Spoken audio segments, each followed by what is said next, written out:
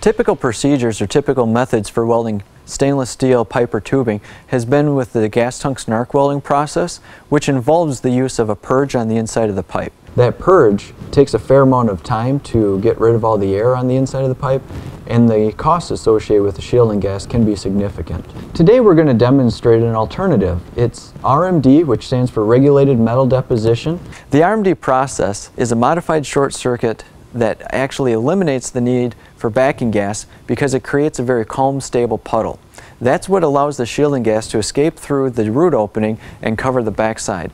This feature has allowed pipe fabricators to certify processes without a back purge in some austenitic stainless applications. Let's go through 5 key features to keep in mind while welding stainless steel with non-backing gas using the RMD process.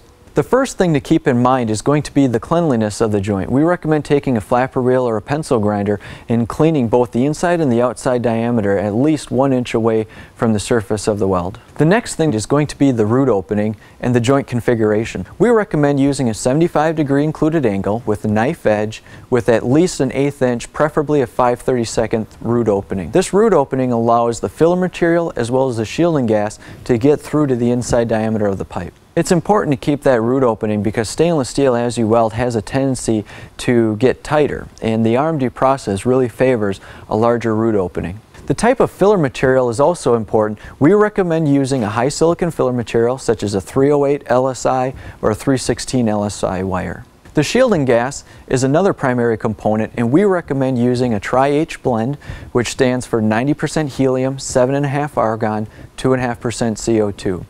As an alternative, we could also use 98 argon, 2% CO2 shielding gas. The final thing to keep in mind is going to be the contact tip and the nozzle that you're going to be using. We recommend the Bernard PipeWorx gun with the 3/8 tapered nozzle.